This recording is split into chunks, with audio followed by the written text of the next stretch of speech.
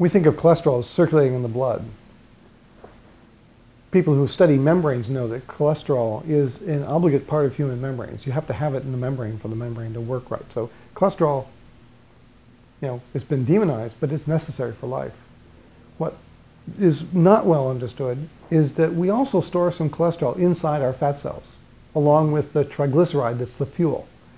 But the only fuel in the fat cell we can burn for energy is the triglyceride. The cholesterol can't be burned for fuel.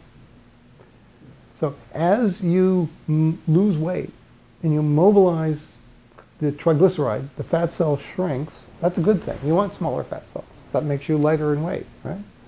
But as the fat cell shrinks, not only is the triglyceride mobilized, but the free cholesterol that's dissolved in that fat droplet is also mobilized.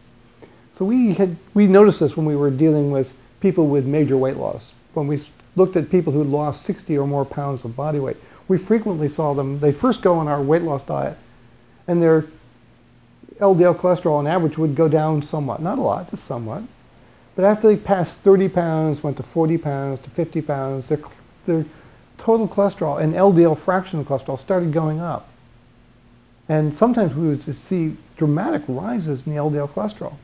So we actually did, it sounds gruesome, but we did fat biopsies on people. We called it mini liposuction, so the patients lined up to have it done. And we'd take little bits of body fat from the thigh or from the abdomen and measure the amount of cholesterol they had stored. And if we looked at people repeatedly as they lost weight, we could show that when they first started losing weight, the fat cells would shrink and retain their cholesterol, but at some point the cholesterol had to then be mobilized. And when we looked at the rate of fat loss, what we saw was that people were mobilizing up to 300 milligrams of free cholesterol from their fat cells that had to go into the circulation. That then has to be picked up by the liver, made into bile, and cleared through the gallbladder to get that cholesterol out of the body. And so that rise in LDL cholesterol during major weight loss was a function of dumping from the body, clearing out from the body, a bunch of cholesterol that had been previously collected and retained. So the good news is, and there is good news at the end of this long story, that after people got to weight maintenance and held their weight stable, fat cells are no longer shrinking. And that very high LDL cholesterol that some of them had gotten because of weight loss came right back down.